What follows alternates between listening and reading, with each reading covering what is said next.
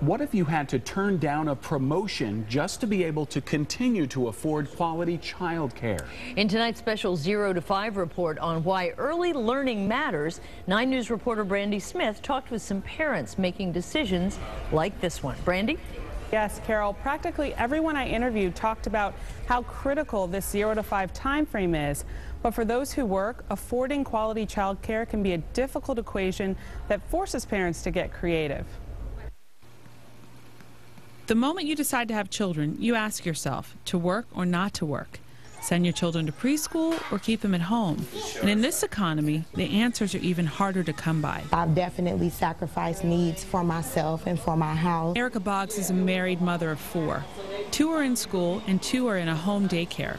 She and her husband are self-employed, and they get child care vouchers that supplement the cost of daycare. Tracy Rowe, Vice President of Programs, says 76% of families at their Cincinnati Early Learning Centers receive some support through the state voucher system, and some parents are having to do the unthinkable to maintain that support. Some parents are turning down promotion opportunities in order to continue to receive the services that they need through assistance with paying for their child care. Earlier this year, the income guidelines shifted in Ohio, where parents must make less than $9 an hour to be eligible for child care assistance. If you're like $1 outside of that income guideline, then all of a sudden it's assumed that you can afford to pay for it, but you really can't. You know, you make $1 over, and that $1 is just not enough. I had to cut my days back. So like right now, I only work 3 days a week. In 2010, parents paid $7,750 a year on average for an infant in a center in Ohio.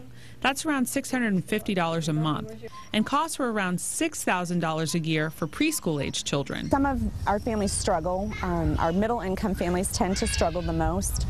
Child care is very expensive. Taking a child from birth to 5 through a child care center is a college education in many circumstances, especially when you look at the high cost of providing infant care. Even a 3-star rated center like CELC isn't full because people can't afford it. Sally Westheimer heads up 4C, a nonprofit that rates child care facilities in Ohio and Kentucky. I want to emphasize that the early years are the time that children are building their foundation for lifelong learning. We often spend a lot of time thinking about the right college or even the right high school, thinking that is helping a child plan for the future, but really these early years are critical. And so when parents think about whether to cut corners, this is not the time to cut corners. Jasmine Nicholas and her husband didn't want to send their children to daycare, but when their daughter Penny was a baby, they both worked, so they had to get creative. Luckily, we had the types of jobs where we could work out the hours that way, to where I was home when he was at work and he was home when I was at work. It worked great because she was always with one of us, but we were like ships passing in the night. Then they decided it was time for Jasmine to stay home full-time with their 7-month-old son while their 3-year-old is in preschool. It's definitely tight. It's not something that we are easily affording, but it feels worth it. Especially after she started for a few weeks and we saw the change in her. I really want my kids to have a good childhood. That's really important to me because like the good times in my childhood, like I still think about those daily.